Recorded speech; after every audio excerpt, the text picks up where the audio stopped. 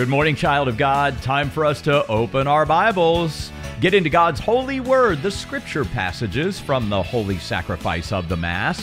We do it every day here on Seize the Day. Also record this and put it up on my YouTube channel, and we link that to the Facebook page as well. So lots of options. So if you have friends and family members who maybe do not subscribe to SiriusXM and they would like to get a little bit of Bible in their lives every day, have them look me up on the YouTube channel or the Facebook page there. And my 60-second reflection, which I write each and every day from my website, GusLloyd.com. Today is called God's Will Be Done. Find out why here in just a moment. For our first reading, we're back in 2 Corinthians, today chapter 11, verses 1 through 11, where St. Paul writes, "If only you would put up with a little foolishness from me. Please put up with me, for I am jealous of you with the jealousy of God, since I betrothed you to one husband to present you as a chaste virgin to Christ. But I am afraid that, as the serpent deceived Eve by his cunning, your thoughts may be corrupted from a sincere and pure commitment to Christ. For if someone comes and preaches another Jesus than the one we preached, or if you receive a different spirit from the one you received, or a different gospel from the one you accepted, you put up with it well enough. For I think that I am not in any way inferior to these super apostles. Even if I am untrained in speaking, I am not so in knowledge. In every way we have made this plain to you in all things.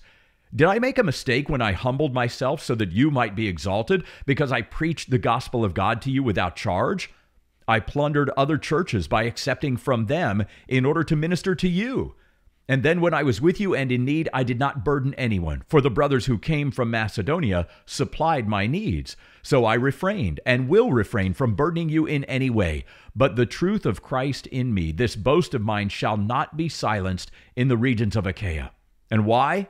Because I do not love you? God knows I do." The word of the Lord from 2 Corinthians chapter 11. It's our first reading in today's Mass.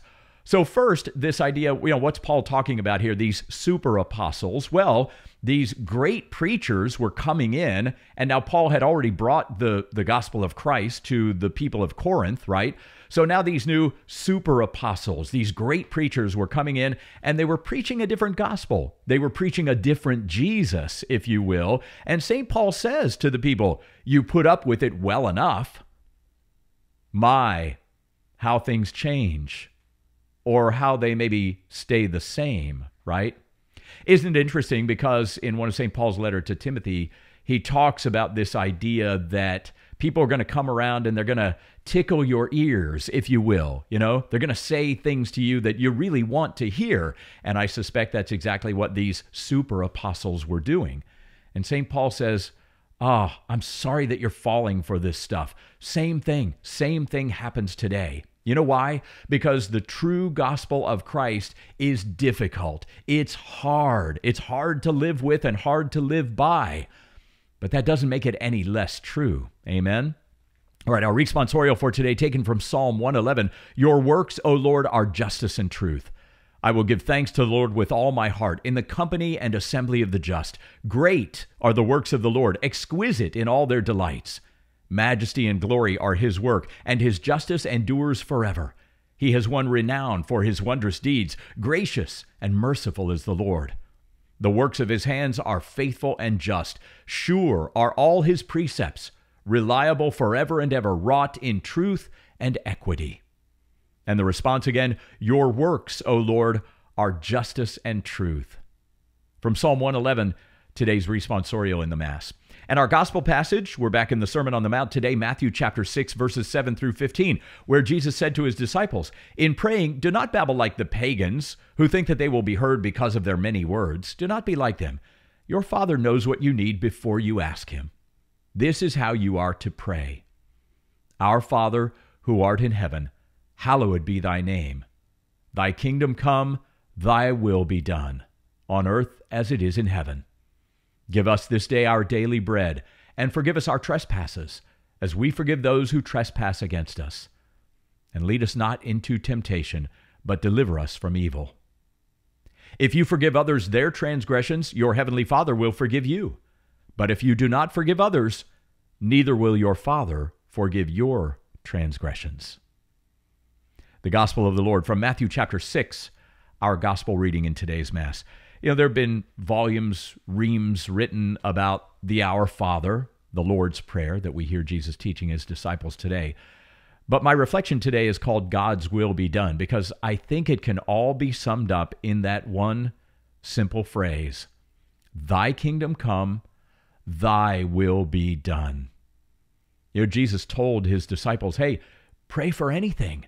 Pray for anything that you desire, the desires of your heart. And that's cool. We can certainly do that. We can ask God for anything.